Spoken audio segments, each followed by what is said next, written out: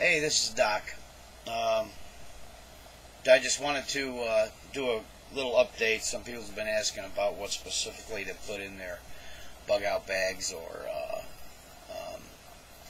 to keep around the house for medical needs.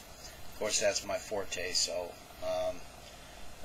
if you don't know me by now, I also go for as dog house on the sites, and but they call me Doc. Okay. All right. First thing I want to get your attention is, and men, you need to deal with this. Women, you already do, but I want to show you what this is. Okay. This is very thin, as you can see. Very thin. All right. And when it comes to, you don't have to buy those big thick gauze packs or pads. You can use stuff that's readily available around your house. So I'm opening up this pack, and you ladies are going to know what this is. You men, if you don't know what it is, you need to go back to sex education class. Okay. But these things are great for wounds, not just for what they're intended for. And as you can see, it turns out to this. It's got wings. It's got wings. This is a pad. But these are actually sterile and clean. So they're great for putting on wounds, pressure wounds, cuts, major cuts. It's also got sticky stuff to help stick it to areas where it needs to be stuck. It's great for around arms. Alright, if you got any kind of a slice, it's great for putting pressure, and it's clean. You see, the biggest part of when it comes to medicine is cleanliness, sterility, or cleanliness. The best you can make anyways. Back in the 1700s, 1600s, 1500s, 1400s, they didn't really understand sterility. They didn't have the capabilities or the ability, or they didn't have the advantages we have today. To, oh, I got an infection, I'll go to the doc, get a prescription, antibiotic, boom, boom, being taken care of. Well, if the SHTF or WROL occurs, or when it does, it's not if but when, you're not going to have quick access to pharmacies or prescriptions, okay? Unless you're a hoarder of antibiotics. Take a look at what you got in your house right now. What do you have for antibiotic wise? So preventive maintenance or preventive health care is what we have to look at, and this is what I'm trying to teach you, okay, is the preventive way. This is great for emergency use, and it's really compact when it's in its individual pack. So in your bug out bag or in your bug in home, make sure you have at least a couple packages of these, and don't be shy buying them. I'm 50 years old. I give a crap about what I don't give a crap about what people think I buy. If they think that I'm using them, meh, so what? Let them think what they want. The next thing is this is a very important. This is just simple stuff, people, but it's stuff that people don't think of. If you have a power outage, and what if we have an EMP from the sun or from something, and it knocks out the power. Well, it's not just going to knock out the power to your house, but it can knock out the power to the water supply. Okay, how do you think the water gets to your house? It doesn't just naturally flow. It's under pressure from pumps. Okay, and if they don't have if the pumps run out, back up or whatever, run out of water, you don't use drinking water to clean yourself. Okay, drinking water is for internal. It's for your hydration. You have to have that in here. You don't use it for out here. Okay, so this is a simple solution.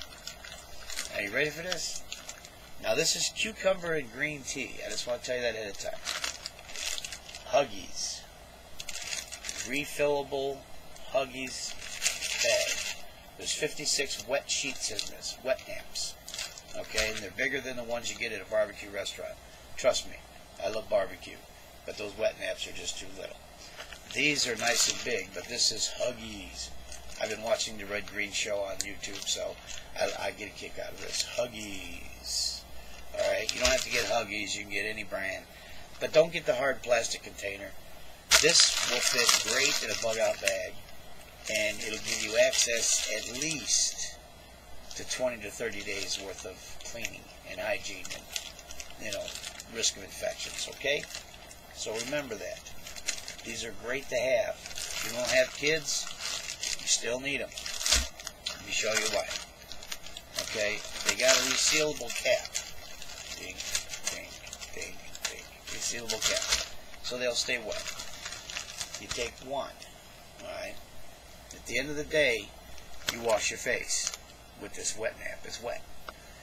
The reason you wash your face, one, is to clean it, but the other one is it refreshes you. And it actually, if you wash your face, you actually feel better because it opens the pores up. Because your face is one of the most porous areas in your body. And if the pores get clogged up with, sweating, or I got oily skin, so oil and dirt, your skin doesn't breathe that well. I mean, if the skin doesn't breathe that well, it can actually make you feel tired and bad. But when you wash your face, so for some miraculous reason, you feel refreshed. Okay? Now, when you're in the field, this is an easy way to do. Okay? This can be used for multiple purposes. Alright? But always start from the up down. Don't start from the down up. You'll understand when I go through this. Alright, so it's a basic little wet wipe from a baby's bottom thing. And you wash your face and your neck and around your ears. It's just to refresh your face and to open your pores back up so they breathe. Your skin actually breathes, believe it or not. If you were to totally cover yourself, you could actually smother yourself to death with being able to breathe in your mouth. If your skin is totally covered with stuff, it affects your breathing, because your body actually breathes. Well, anyways, then armpits. Okay, not on the shirt like I am, but on this. Now remember, this is just teaching you basic stuff. So you go from your face to your armpits. Alright, if your face isn't that dirty, you can use this on your armpits. Alright, the reason being is, if you're in the same clothes for 3 or 4 days, not only are you going to offend those that are around you, but you can also develop a rash under your arms. Those who've had rashes under their arms know what I'm talking about. Well, bacteria loves warm, moist places, which mainly is under your arms and in your groin area. Okay? So you'll develop a rash, and the more you scratch it, the more you're just spreading the bacteria, the infection. It's actually an infection is what it is. The rash it's an irritation of the skin due to friction, but also it is a bacteria too that is just enjoying itself. So if at least every other day, use one of these. Okay, now after your armpits and your face is done, now you can set this off to the side and let it dry, because once it's dry, or if you want to keep it moist, it's great for using on your backside. That's another thing people don't really consider in their scenarios, is they fail to remember that toilet paper goes quickly and it will be a hard commodity to get a hold of. Well, these would be like gold, okay? Just a thought. Nobody knows if you were in the Sandy or the Katrina hurricanes and you went several weeks without power and water and all that. I can't wait till they come out with a documentary in order for us to be able to see what they went through, because they went through hell. We haven't the faintest idea. We're still enjoying our luxuries of home. So anyways, then you grab a second napkin after you do your face and your armpits. Alright, this has got bacteria on it. That's why I said let it dry. Then you can use it for wiping the back end if you need to. But you take a second napkin and you wash your groin at least every other day. Because if you're in the same clothes and in the same underwear, some people wear underwear 5-6 days at a time, and they only change them on Saturday night. Well, they're going to have, and everybody, I believe, has had some sort of groin rash at one time or another. It's hard to walk. It hurts. You scratch like a mad woman or a mad man, and it just makes it worse, and it spreads worse because bacteria on your fingers, the next thing you know, you're getting infections, skin infections everywhere. Now remember, you don't have access to antibiotics, or if you're out of antibiotic cream, which I recommend you get also for your, that you can buy over the counter, double antibiotic, triple antibiotic cream. You can get that at the pharmacies. Get some tubes. Don't be lax on it. Get tubes for your bug out and your bug in scenarios. But you take the third rag at least every other day, the third wipe, and you wash your groin. Okay? Wash your groin because bacteria loves moist, dark areas. Alright? Wash your groin. Nobody needs to see you walking around the house or around your campfire scratching like you've got ants in your pants. Okay? And all you're doing is making it worse. And it's hard to go distances when your groin is actually itching and burning. Same thing with your feet. Okay? You don't have to wash your feet every day, but what I do encourage you to do, and this is a doc just encouraging you to do it, alright, basic common sense, is if you're not walking anywhere around the march, or if you're not having to travel, take your shoes off. Take your socks off. Let your feet breathe naturally, and because you don't want to get what they call jungle rot.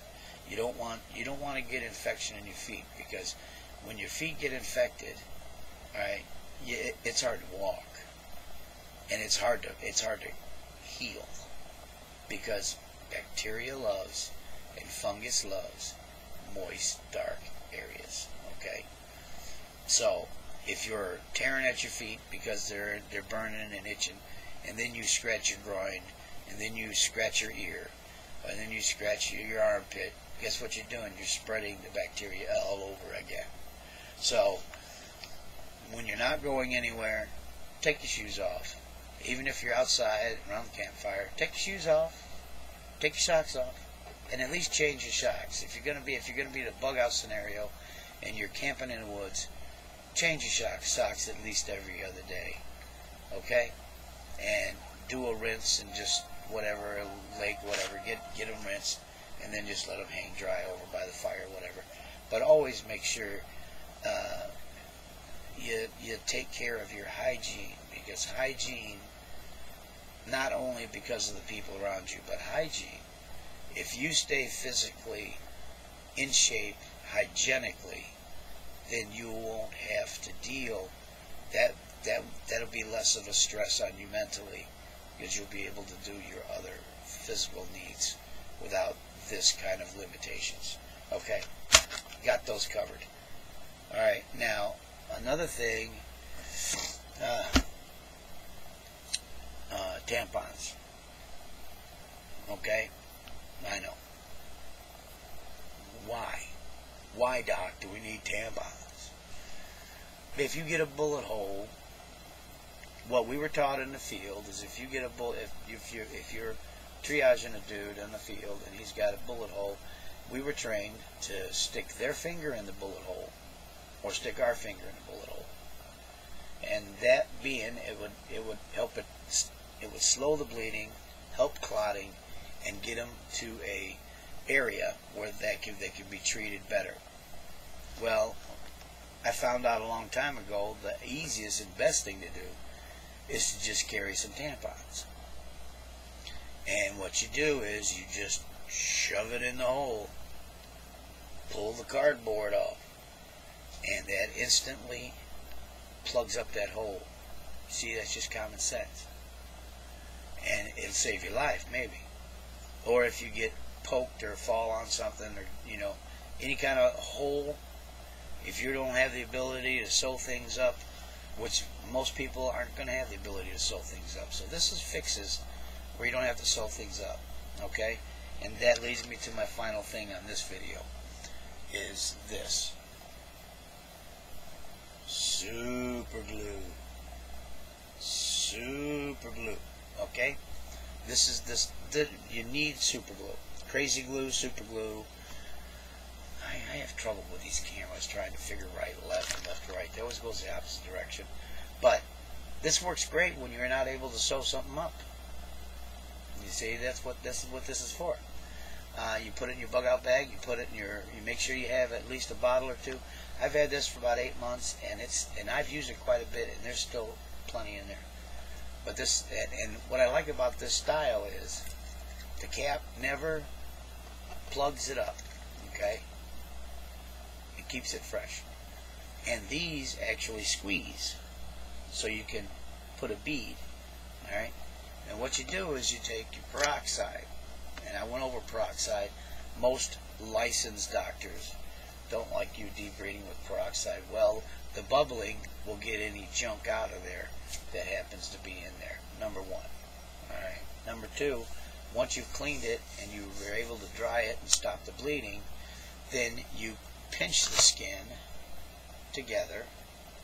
Alright, the cut, the wound, that's, it doesn't have to be a deep wound for whenever you break the skin, you risk infection. And that's what people in the early days died of, basic cuts. They didn't die of really, there were plagues and major diseases, but most people who died in the 17, 16, 1500s were from getting cut, and the cut gets infected because they didn't have a way to prevent the infection from spreading or prevent the infection from starting, and then it would turn around and boom, it would get into the system, and they'd end up dying like 2 weeks later, just from a simple cut or a stab from in the barn or whatever. So you take the glue and you pinch the skin together and you put a little glue on it and you hold it there for about 2 minutes. Alright? What happens is the glue seals the skin. If the skin is sealed, you have given it no time for bacteria to grow. So your body naturally will fight it. But you got it cleaned out, you got it squared away, and now you can seal it up. Now sure, you can use Band-Aids. You need a full box of Band-Aids, not just all big Band-Aids. You need a variety of Band-Aids and some butterflies. Always use Band-Aids. It's good to have. Even after when you super glue, Band-Aid it over, because you don't want it to split open. Okay? Band-Aids, good idea. Most people don't need. If you go to your cupboard right now, could you tell me how many, or can you tell me how many Band-Aids you have actually right on hand in your home right now? You need a full box of various sizes, and that's just for the simple stuff. You get a cut any time in the field. I don't care where it is or what it is. You stop, you clean it, you Band-Aid it, or you clean it, you super glue it, and Band-Aid it, and then move on. Okay? That'll stop and prevent the risk of infection, and you can use your antibiotics for other stuff. Alright? That's what I wanted to cover in this, and I'll cover some more as we go down the road, but this is a necessity. Super glue, bug out bag. Super glue or crazy glue, stuff that dries in 2 minutes, real fast drying. Elmer's glue takes hours. No Elmer's glue. Okay? Super glue. Bug out bag, bug in. 1 or 2 bottles each. Bug out, bug in. Wet wipes, the refillable ones. They're easy. You can actually crumple them if you need tighter space in your bug out bag. Okay? They're great to do, great to use. And like I said, this is cucumber and green tea. You don't have to smell like baby powder, okay? Got that? I lost my pad. Okay? Always have some of these on hand in bug out and bug in. Not everybody's married. Not everybody has a woman that has access to these. So men, break down. Go get what you got to get. Okay? Have your own. And tampons. Got it? Tampons. You don't have to leave them in a box. You actually put them in your bug out bag loose individually, or in your med kit, and they take up less space. So take this stuff out of the boxes, except for this. You want these to stay moist, so you don't take these out of the box. You see this? They're flexible, work great. That's how you prevent infections. If you prevent infections, it's one less thing you got to worry about in your SHTF scenario. Okay? Everybody has accidents. Nobody here is 100% scratch-proof or cut-proof. If you think you are, you'll probably get a cut today. That's Murphy's Law. It happens. God bless you. This is Doc. I got your back, or I got your six. All right? Talk to you next time. Bye-bye.